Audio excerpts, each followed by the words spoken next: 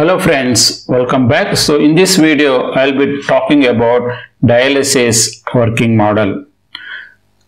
In our body, the kidneys acts like a natural filters or a natural purifier for your blood. That includes removing of toxic waste, extra water from our body. If the kidney fails, the dialysis machine that is going to take over the overall blood purification process. That is where this dialysis working model will come into picture. That works as a artificial kidney for the human being.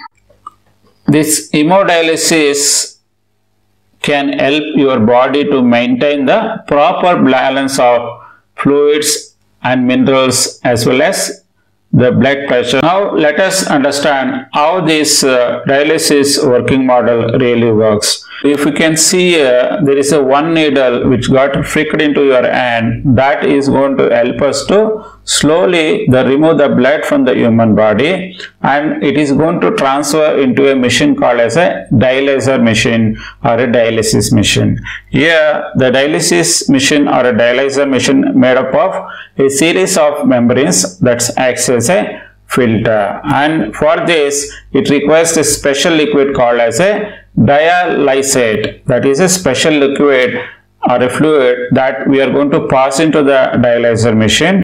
From the dialyzer it purifies and it sends back to the bottle which is on the top, where all the removed waste will get stored there, and the blood which is got cleaned will be moving back to the human body. If you can see here, right, there is a pressure monitor also we have kept.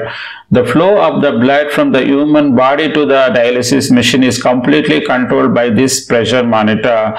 If you see here, if you are going to increase the pressure, you will have more pressure, more flow in the. If you reduce the pressure, we can see a drops in the blood flow. This dialysis working model really works here.